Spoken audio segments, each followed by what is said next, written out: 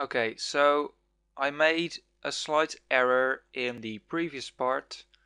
I forgot to add this function, category exists, and it has an ID parameter. I also forgot the ID parameter, which is null by default in the getCategories function. I had edit post as edit posts, which obviously is not what we want, and I forgot the ID parameter here. Terribly sorry, I hope you don't mind too much. Now let's go for the add category.php file. Here I have this basic file set up. My title can be add a category. I'm using HTML5. I hope you don't mind too much. If you're more comfortable using HTML4 or XHTML, feel free to use whatever you want. I just sort of like using the latest technologies. So let's view this in the browser, and there we have add a category, and here we have our form. Looks horrible, I know, but that's not the point of this tutorial. So let's start coding this. Here, before we start the HTML, we're going to say if is set post name. So basically we're checking if this field was submitted, and if it was, we're going to trim any white space from the front and end of the posted value. We need to do this to make sure that there is actually input, because we're going to check if empty name, then we have an error, of course. So the reason we trim here is to make sure that if the user only inputs like a bunch of spaces, that he still gets an error for not inserting a valid name. So if empty name, so if the name does not have a value, we're going to say error equals you must submit a username, category name, and there we go. Now, so if they did submit one, we're going to say if category exists name. So we're going to create the category exists function, and of course that means this needs to be name. Alright, so name equals, and here we're going to protect ourselves from MySQL injection by using MySQL real escape string on the name. Remember, we're getting this name from this form, so we're dealing with user input, and that means we need to secure that data. And now we're going to say query equals MySQL query select count 1. So we are checking if there already is an entry in the database with that particular name. Select count 1 from categories where name equals name. There we go. And then we're going to return MySQL results query 0, and if that's equal to 0, we're going to return false, otherwise we return true. So this line probably looks a bit cryptic, but basically what it says is if 0 rows were returned with that category name, we're going to return false and the category does not exist. Otherwise we return true, meaning the category does exist. And that's all there is to it.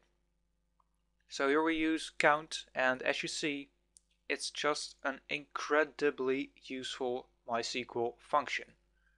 So we do if category exists name, then we do error equals that category already exists. And of course we also need to check if the string length of the name is greater than 24. Remember that we set the maximum length to 24 characters, so we need to ensure that users cannot add more than 24 characters for a category name. And we're going to say error equals category names can only be up to 24 characters. And then if no error was found, so we're going to say if not is set error. Remember, if none of these conditions holds true, we do not have an error variable. So if it's not set, we can simply do add category name. Now, of course, we have not created this function yet, so let's do that. Here we have add category and name. As with the category exists function, we need to make sure it's secure. So I'm just going to copy this, and then we're going to say MySQL query insert into categories, and then we set the name equal to name. This is probably the simplest function there is in the entire blog.php file. So let's see, I guess we could redirect somewhere, but I'm not going to do that just yet. Let me just show you that it does work now. Just to be sure, let's refresh. I'm going to add one called uncategorized. Okay, category exists is not found. Let's take a look. Of course, we call it here. Let's see. Category exists. Did we do something wrong here? Ooh, my voice sounded a bit weird there.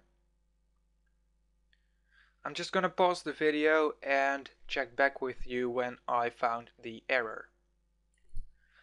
Alright, I made a terrible mistake. Of course, we do need to include the init file. So resources/init.php. Spell that right, init.php. And let's try that again. Yeah, some silly things here. Anyway, uncategorized, add category, and we get another error. That's okay, that's good for debugging. So we see that this query seems to fail. So we're going to say echo MySQL error,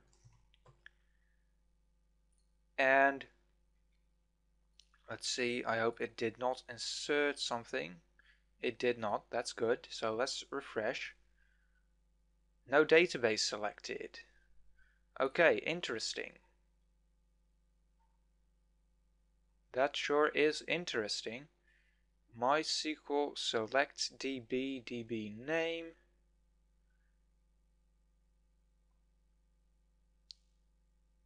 Wow.